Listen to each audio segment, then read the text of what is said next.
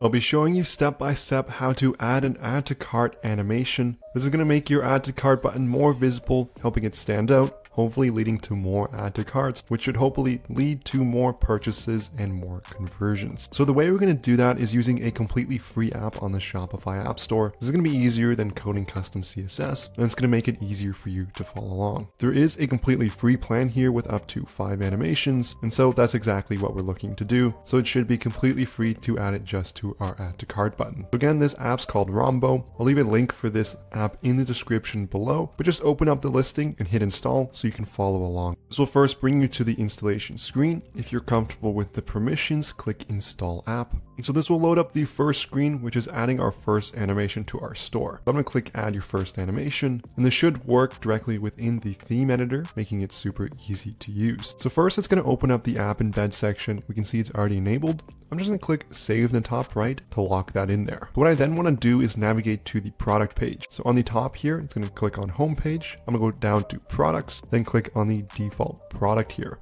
And so this is the default product template. And so according to the instructions, I first need to hover and select an element. So I'm going to click on the add to cart button here, and it's going to be under my buy button. And so I get several different animations. I'm going to set it to pulse here just to have it stand out quite a bit. So I can see different settings, the speed as well as the delay. I'm going to delay this by 200 ms there, or milliseconds. There's also different animations on click, hover, as well as the page load. And so just by adding that there, this should add it in automatically for me. So if I load a preview of my store and I navigate to the product page, I can see it's already working. The add to cart button is now pulsing according to the settings I set up. If I actually navigate back to the app here, it will also show me all the different effects listed, and I can easily just remove it by pressing the X. In terms of customization, I might change this to be a little slower, but overall that was really easy to add the animation. I get a lot of customization on the speed, the delay, and the types of animations I can add using this app here.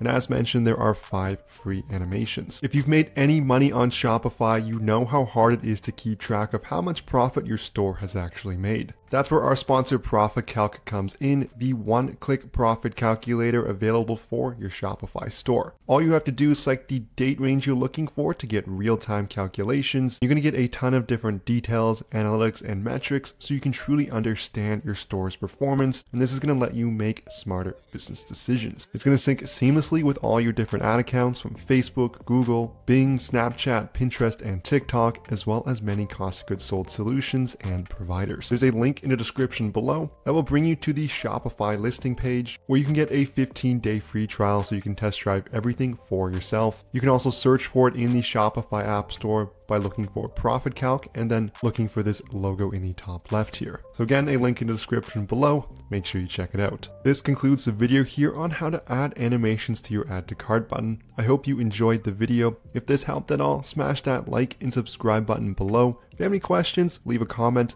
But thank you so much for watching, and I'll see you in the next one.